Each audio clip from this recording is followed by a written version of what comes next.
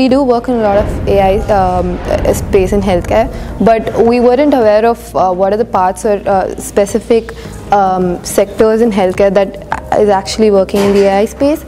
Today we got to know about a lot of those. Most of the conferences I've attended so far, most of the audience were around the AI space and not in healthcare space. Here we got to interact with a lot of people who are in the healthcare space as such. The VR workshop, so that's a space that I didn't have a lot of exposure to, so I enjoyed that a lot.